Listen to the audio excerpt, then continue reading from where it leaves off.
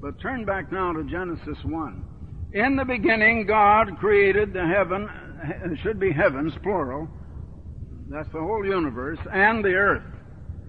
That leads me to believe that He created the whole vast universe at the same time He created this earth. And again I say it was unfinished, but as far as it went, it was absolutely perfect. Everything you find that is described, that is the condition of it, that God ever created, it says that God beheld all He had made, and behold, it was very good. Always, whatever God has created is very good, never the other way. Now, in the beginning, God created the heavens and the earth was. And that word was should be translated became.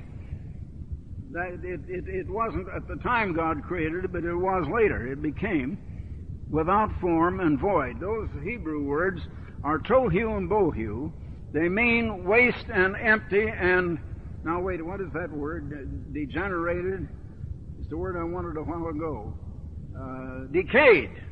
Decay is something that has happened after the thing was made. It could not be made and first created in a decayed form. Now our moon is a whole mass of decay.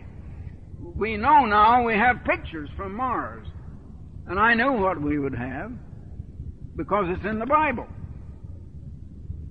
And if we ever get to Jupiter, to Saturn, and so on, and I don't know, I believe that they're planning to get unmanned spacecraft to those places and with cameras to send back pictures. You'll find the same thing. There is no life there. There are no people there. I don't know how many of you have been looking at these sort of movies that they're putting on television about the flying saucers. But from things that I have read, there's no doubt that the people have seen something. And they don't all agree on what they have seen, but men who are responsible pilots for large airlines have seen things like that, but they can't explain it. Now, they're trying to lead people to think that maybe that could be from a spacecraft from some other planet. Well, hogwash. I can tell you from what the Bible says that it is not from any other planet.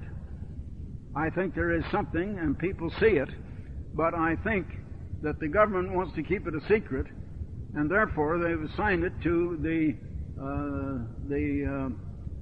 Air Force to try to investigate, and they've allowed these pictures to go, and they've had a little cooperation from the government in that, in order to not only throw us off the track, but other governments.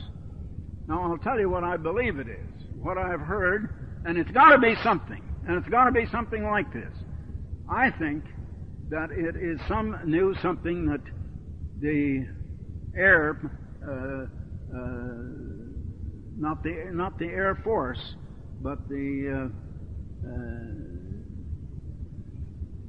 Navy, and they have their own Air Force, in the Navy, and I think it's the United States Navy are producing something. If you stop to think, with jets, a round circular thing with jets in every direction, they could make it go up or down. They could go this way and then turn almost instantly the other way, not like our airplanes now do.